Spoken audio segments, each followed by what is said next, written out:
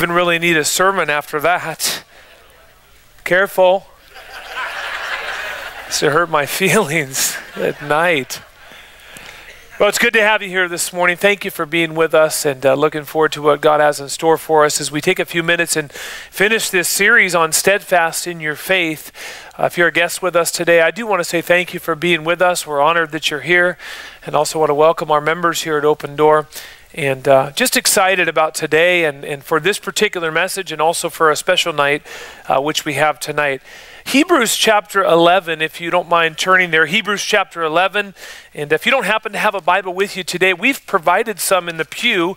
If you'd like to just reach forward and take that and look into the Word of God with us, as we really are only going to turn to maybe 2 or 3 passages here this morning. The bulk of our time will be spent here in Hebrews chapter number 11.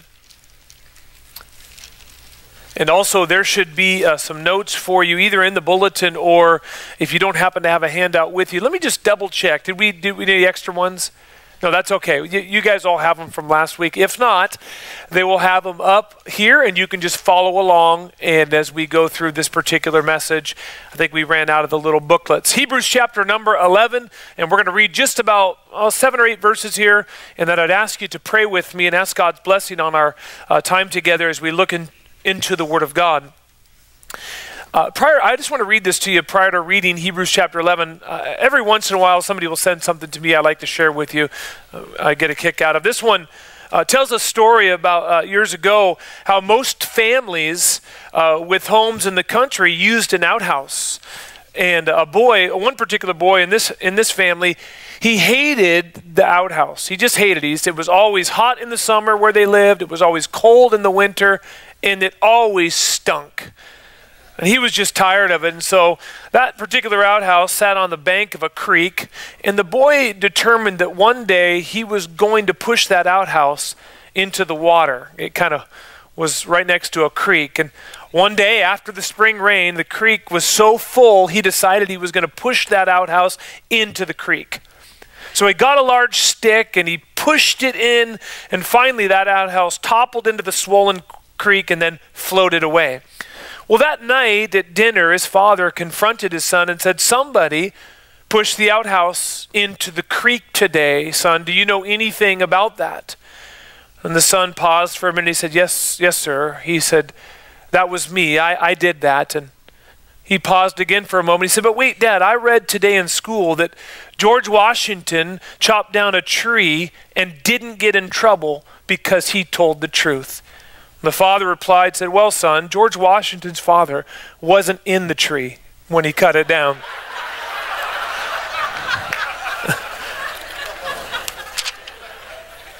I even got Micah to laugh on that one. Yes! He tries so hard not to. Amen. All right, I'm going to admit, I don't know how you transition from that to Hebrews 11, but we're going to try and look at just a couple verses here. It's good to be saved, amen? It's good to be saved. Hebrews chapter 11, just notice if you would in verse number, we'll look at starting in verse 31.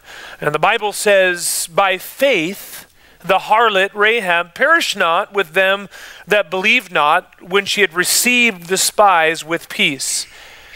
And then it goes on in verse number 32 as we conclude this chapter and says, "What shall I say? Or shall I more say? For the time would fail me to tell of Gideon and of Barak and of Samson, of Jephthah, of David also, and of Samuel and of the prophets, who through faith subdued kingdoms, wrought righteousness, obtained promises, stopped the mouth of lions, quenched the violence of fire, escaped the edge of the sword. Out of weakness were made strong, waxed valiant in fight, turned to flight the armies of the aliens. Women received their dead raised to life again, and others were tortured, not accepting deliverance, that they might obtain a better resurrection. And others had trials of cruel mockings and scourgings, yea, moreover of bonds and imprisonments. They were stoned, they were sawn asunder, they were tempted, were slain with the sword. They wandered about in sheepskins and goatskins, being destitute, afflicted, tormented, of whom the world was not worthy. They wandered in deserts and in mountains and dens and in caves of the earth. And these all having obtained a good report through faith, received not the promise, God having provided some better thing for us, that they without us should not be made perfect. Let's pray together. Heavenly Father, we do thank you for the wonderful music that we were able to sing this morning and worship you in song. We thank you for this place, this local assembly, that we can meet together, and the liberty that we do enjoy. We thank you for it. And God, we thank you for salvation, that it's absolutely free apart from our works. And God, we thank you that you give us a book that gives us tremendous, relevant admonishments for the day in which we live.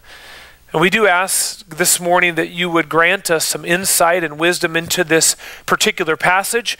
And I pray that you'll use it to encourage us as we close this series to remain steadfast in our faith. And we'll thank you for it. Pray if there's somebody here today not saved, they don't know Jesus Christ as their personal Savior, that today would be the day they put their faith in the death and the burial and the resurrection of Jesus Christ as their only hope for heaven. And we'll thank you for it in Jesus' name, and amen. Steadfast in your faith, part number 4. Now, this passage we just read is a tremendous depiction of what of a group that were not so perfect had accomplished, and they finished well, and they finished clean. And this is a particular passage that encourages us to remember the importance of remaining steadfast in our faith. And I think we're living in a day and age where our faith is going to be challenged even more so. You take a young person in school and some of the things sometimes that they're challenged with.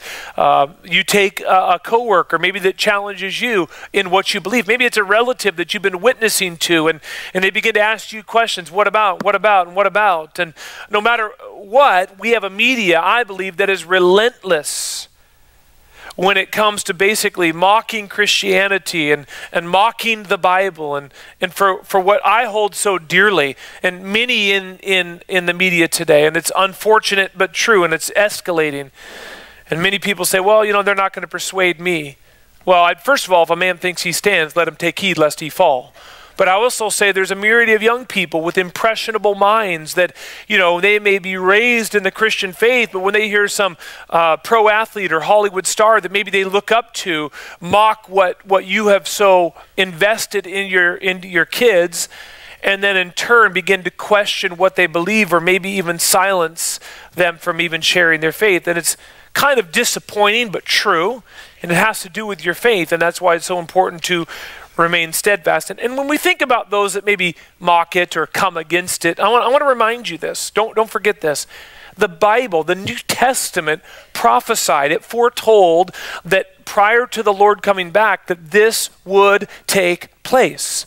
Let me share with you just one verse, and behind me they'll have this. You don't need to turn there. 2 Peter 3 and verse number 3, it's actually verse 3 and 4, says this: knowing first that there shall come in the last days, notice what it says, scoffers. So just pause there for just a minute. In the last days, and again, I'm not going to get into a whole dissertation of eschatology, but I believe this: we are in the last days. Numerology in and of itself would tell you that. What's going on with Israel would tell you that. The year 6000 would tell you that. All of these things. The condition of the church would tell you that. But we're living in the last days, and you have to remember that as time goes on, more and more scoffers will come, and they will make fun of what you believe and what you hold so dear. And one of my jobs, and the reason I'm doing this series, is to encourage you and to remind you to be steadfast, unmovable, always abounding in the work of the Lord. So it says, they'll come, scoffers, walking after their own lusts, and saying to you even, hey, where's the promise of his coming? Since the fathers fell asleep, all things continue as they are. They're basically saying, you know, you guys have been saying for years the Lord's coming back. Keep in mind, if people say that, we know, number one, that God never, ever, ever, and cannot lie. He promised he's coming back. And I'll tell you, he's coming back sooner than many people think he's coming back, and you can tell that in many respects. And as time goes on, evil men, we know this, evil men will wax worse and worse. We know that iniquity, the Bible says, shall abound, which means it becomes more and more dark, more and more dark.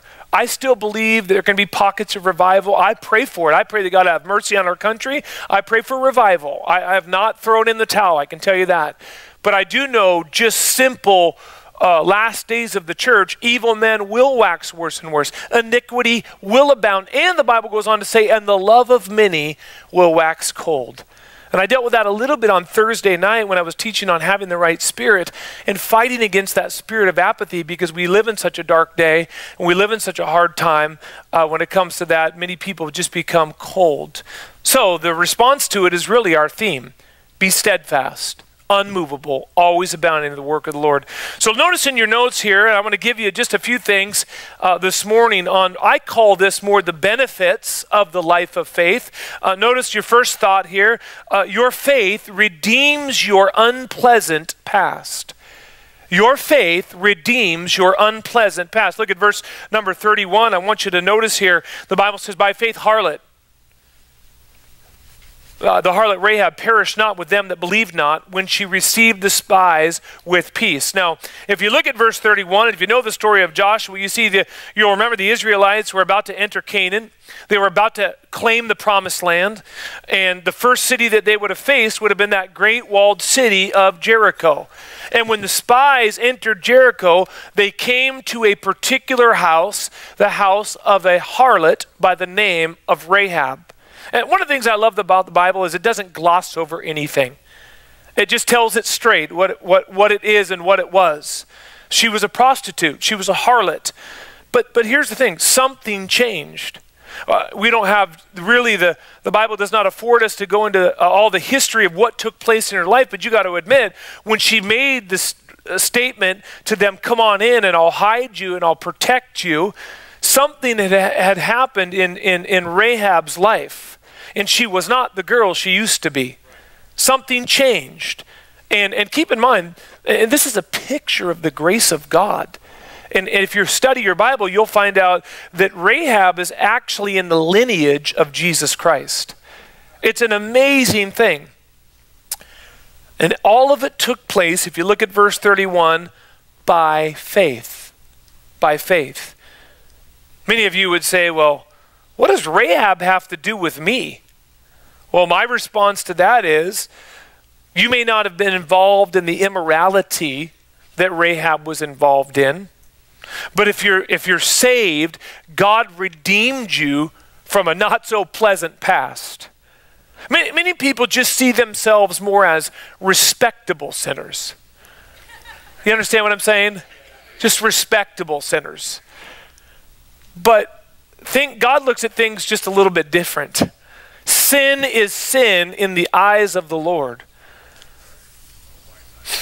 You may not be a harlot, but if you've never trusted Jesus Christ as your Savior, then you're lost and in need to be redeemed.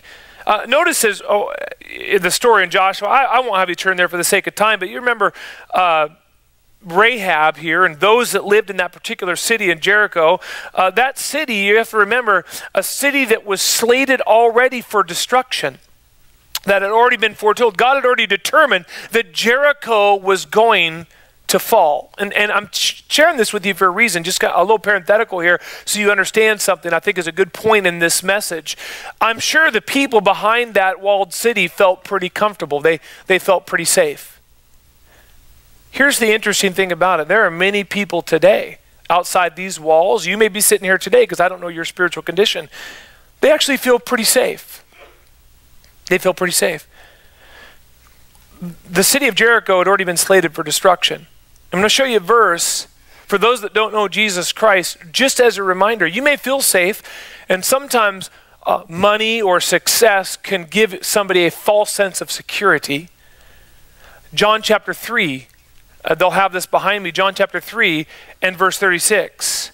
The Bible says this, he that believeth on the Son hath everlasting life, and he that believeth not the Son shall not see life, but the wrath of God abideth on him. He that believeth not is condemned already. So here they are, behind the wall and felt safe. Well, the thing was slated for destruction. This might be a person over here who's lost, but they feel safe. He that believeth not is condemned already. The wrath of God abideth on them. The Bible's crystal clear. Listen to me, please. There is a heaven. There is a hell. And if you're lost, you don't go to heaven. The Bible says in Revelation 20:15, whosoever was not found written in the book of life was cast into the lake of fire. So it's imperative. Check yourself. 1 Corinthians 15, make sure or 16, make sure you're in the faith, and that is that you've trusted Jesus Christ as your personal Savior.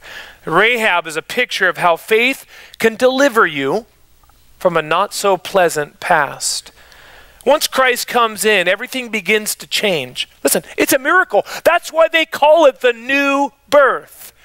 I read a story years ago that always stuck with me, and it was a story about a rather rough, uncultured man who, for some reason, he fell in love with a beautiful vase that was behind a window in a store, and he'd walk by it every day to work, and he'd see it, and finally he went in, kind of this rough, uncultured guy. He bought the vase, and he went home to his house, and he placed that vase on the mantle of his house.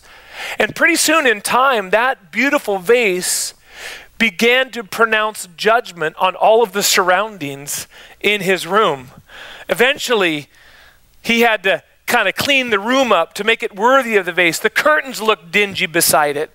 The old chair with the stuffing coming out of the seat wouldn't do. The wallpaper needed redoing. The paint needed to be done. And gradually, because of that vase, listen to me, the whole room was transformed.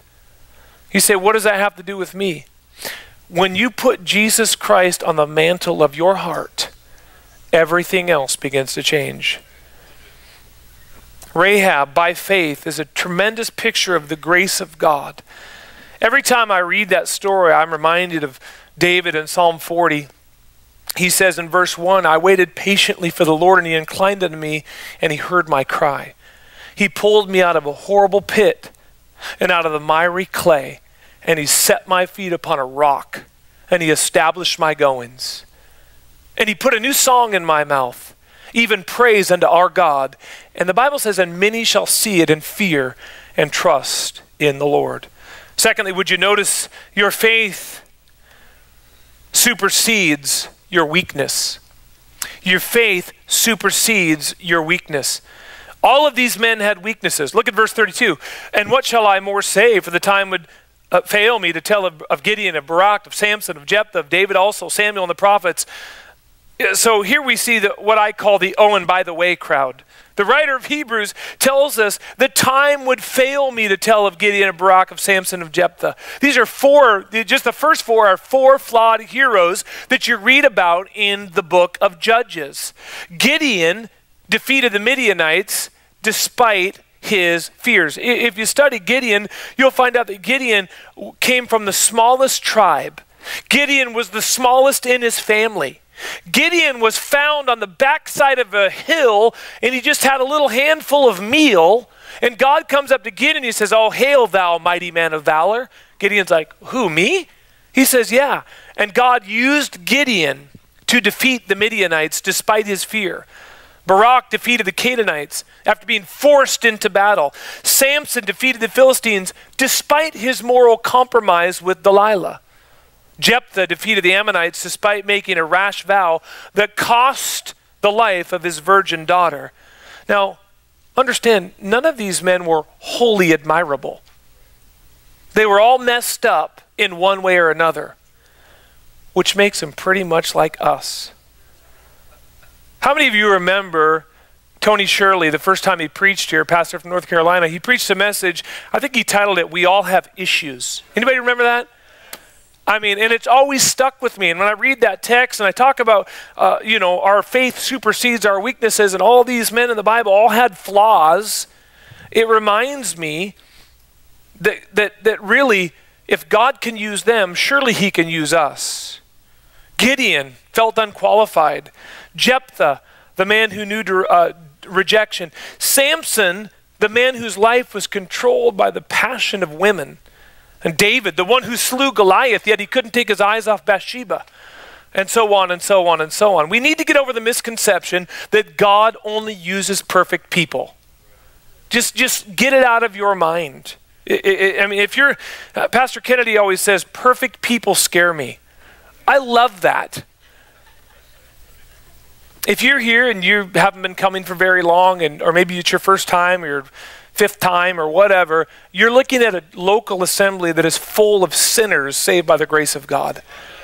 There's no pretentious anything. And if there is, then that's not right. And we need to make sure that we remember where we came from. Where we came from. And just a simple cursory reading of, obviously, the 12 disciples, you'll see all of their idiosyncrasies, and Peter, and denying the Lord 3 times, doubting Thomas, you know, all the different things that you find. And this is God uses ordinary people. That's why in 1 Corinthians chapter 1, and I love this, he says, God hath chosen the foolish things of the world to confound the wise. The foolish things. God has chosen, he goes on in that same text and says, God has chosen the base things of the world. The base things. The things which are not.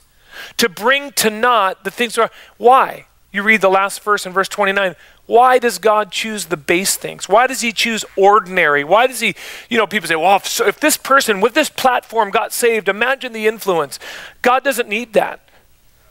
He doesn't need that. God chooses ordinary, the foolish things of this world to confound the wise. Verse 29 in 1 Corinthians says, why? So no flesh would glory in his presence. That's why. The base things, the things which are not.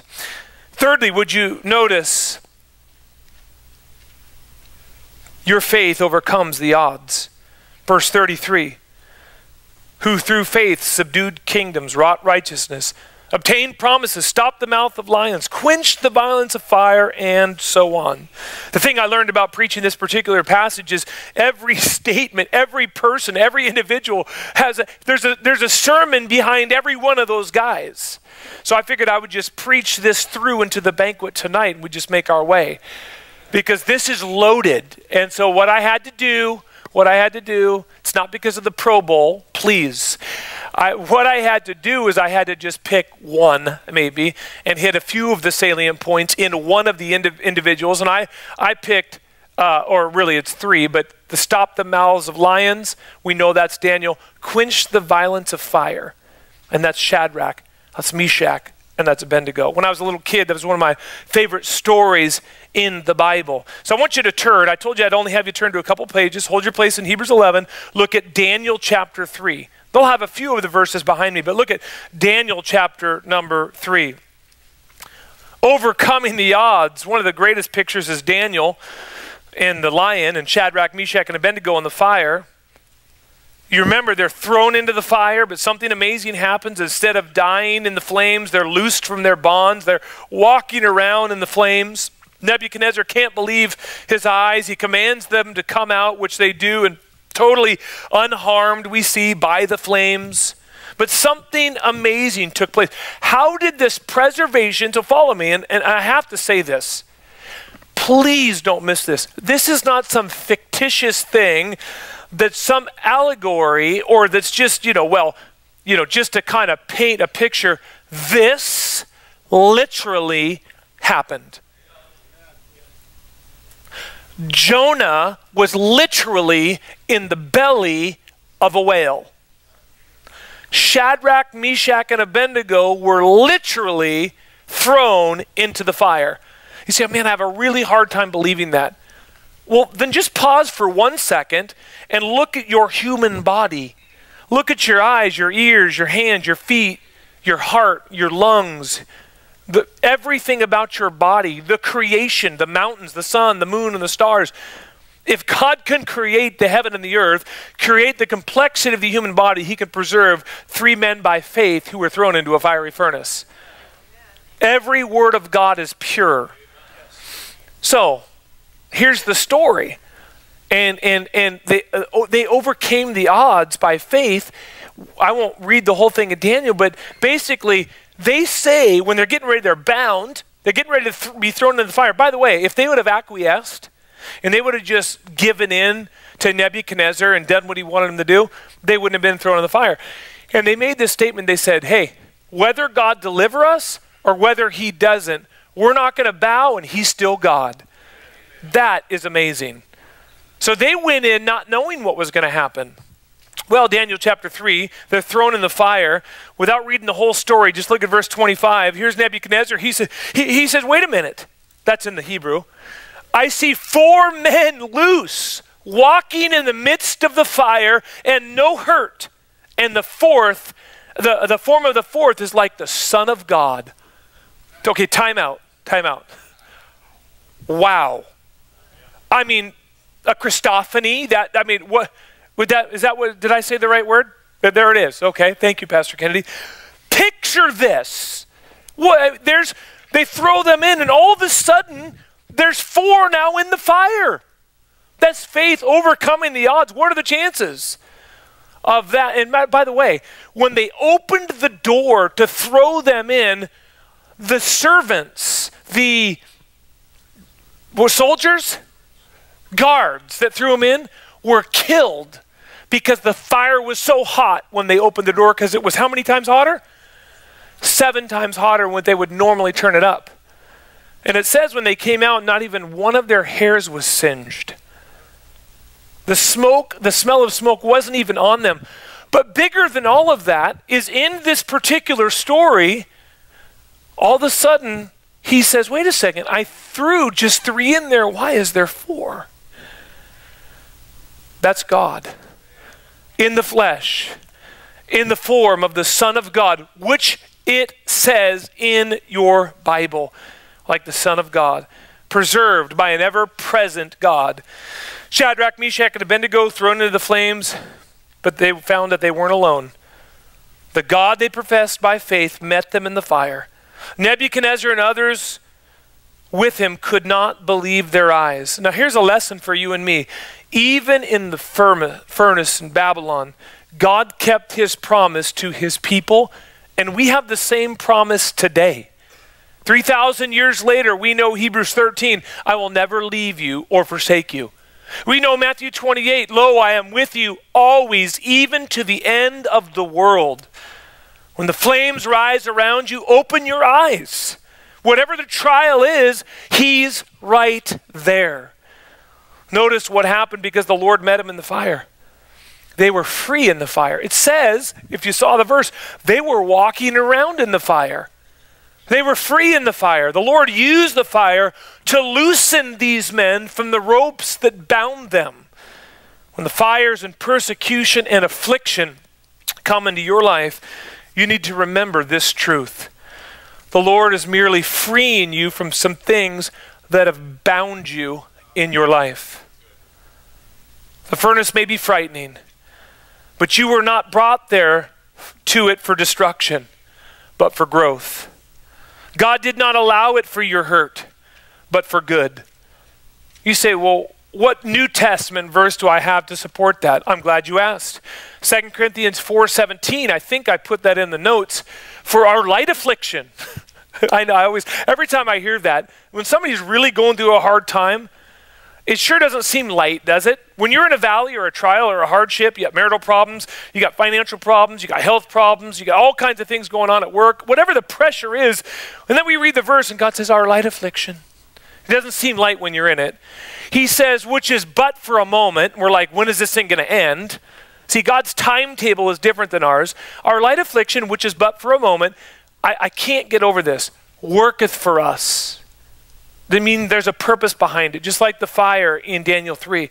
Worketh for us a far more exceeding and eternal weight of glory. Even though the flames may come, they will only free you from what binds you.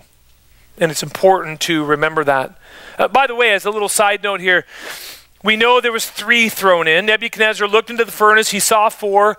He called for the men to come out of the fire. You're in Daniel 3. Look at verse 26. It'll be the last verse I see in Daniel, but you got to see verse 26. He says, Nebuchadnezzar came near to to the mouth of the burning fiery furnace, and he spake and said, Shadrach, Meshach, and Abednego, ye servants of the Most High God. See, he just got converted. He's like, what in the world? No, I got the wrong God here. He calls them the servants of the Most High God because he's blown away.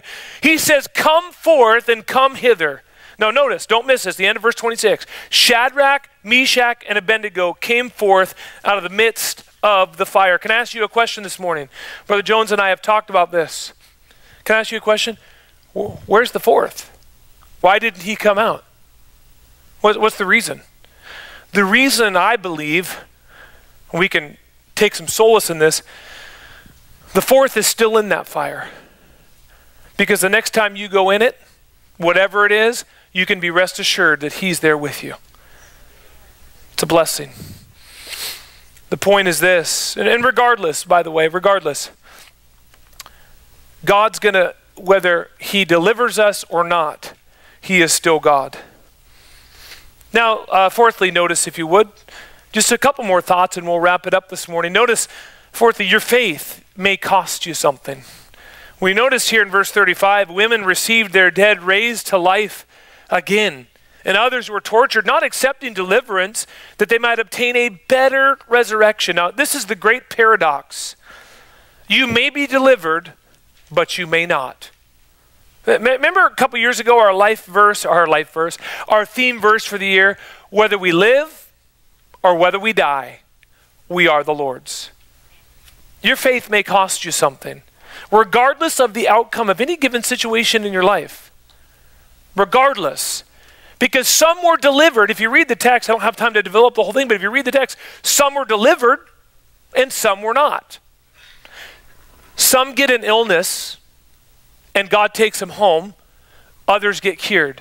You say, how do we quantify that? I don't know. He's God.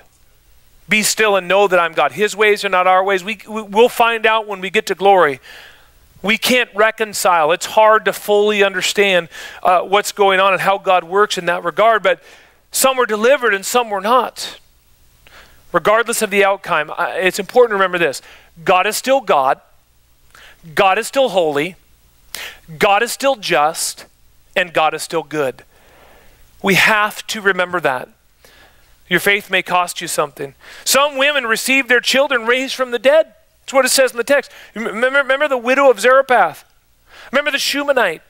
They both, but others were tortured. Others had trial of cruel mockings. Others were imprisoned. We may never deal with that, but we can say on a smaller scale, and don't miss this, your faith and my faith may cost us something. I made reference to this last week. If you stand for what you believe in, it may cost you some friends because you're just not simply willing to participate in that particular lifestyle, whatever they're doing. If you stand for what you believe in, it may cost you a particular promotion or a particular job because you've been asked to do something that is not consistent with your Christian faith. If you stand for what you believe in by faith, you may be ridiculed. God only knows there may come a time where it costs us our lives. We don't know what the future holds if the Lord tarries. History is full of examples of this. And one of the greatest consolations, and don't miss this, is that regardless if we're delivered or not delivered, yes, God is still God, but we have to remember the Bible does say to die is gain. From our human perspective, it's like, what? Because it's in us to want to survive. The strongest drive man has is his will to live. It's just there. It's just, that's how God put it. But we have to remember if God does take us home or something does happen or we lose a loved one, it does say that. I'll read you just a couple verses. Psalm 116 verse 15 says, precious in the sight of the Lord is the death of his saints. Ponder that. Philippians 1:21, for to me to live is Christ, but to die is gain. Paul said in Philippians 1, I'm in a strait, he said, betwixt two, having a desire to depart and to be with Christ, which is far better.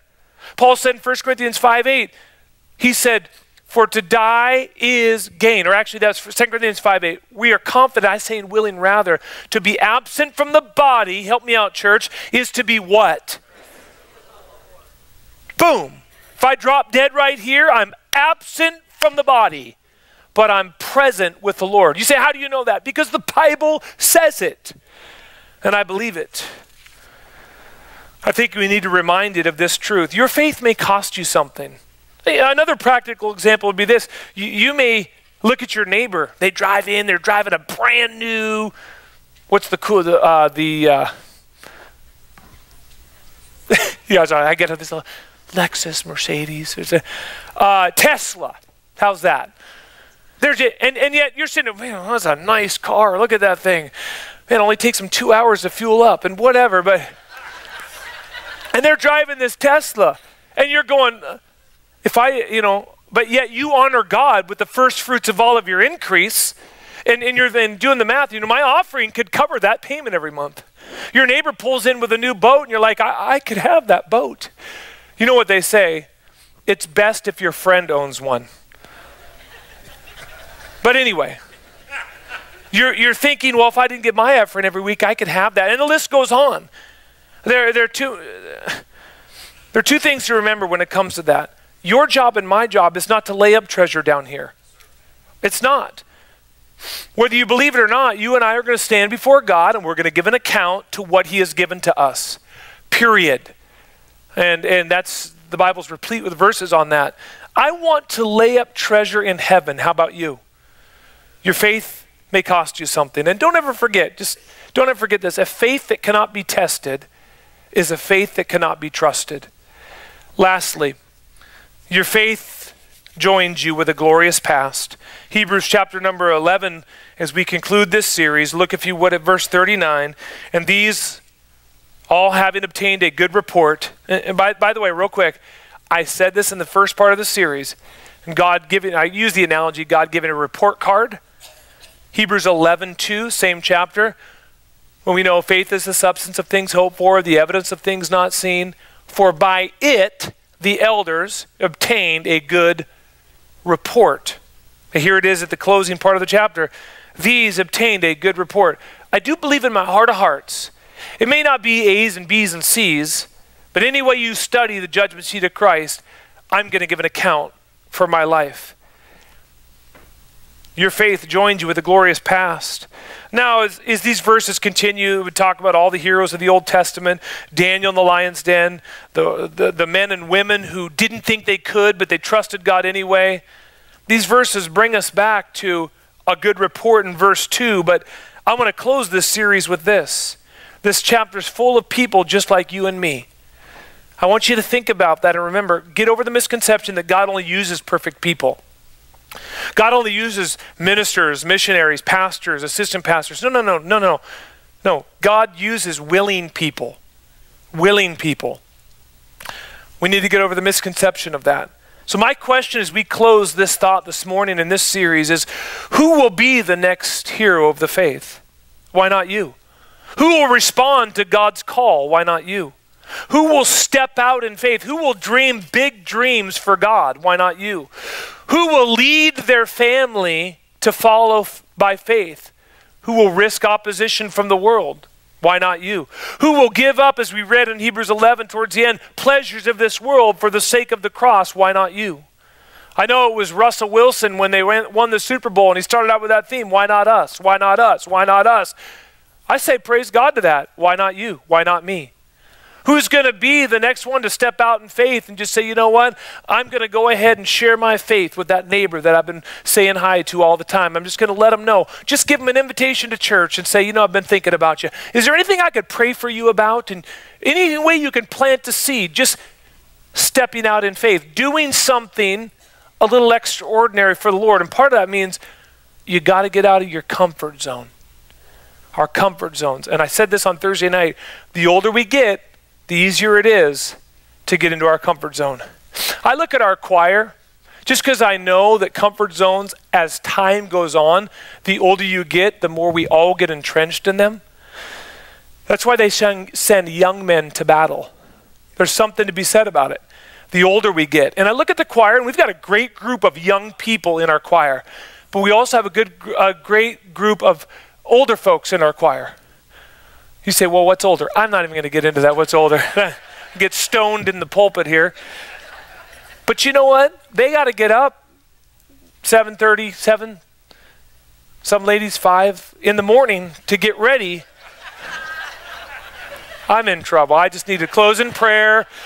Well, but you know what? Listen, that takes effort. That takes discipline. That takes character. That takes commitment. For you guys to come out, and I see you guys up there and singing for the Lord and doing something for God. I think of Ernestine, who's battling all kinds of health issues. And here she is, and she's up there singing for the glory of God and others, no doubt. Praise God. And that could go through all the ministries of here at Open Door as people serve God. Look in your hymnal at page 161, and I'm done. Page 161.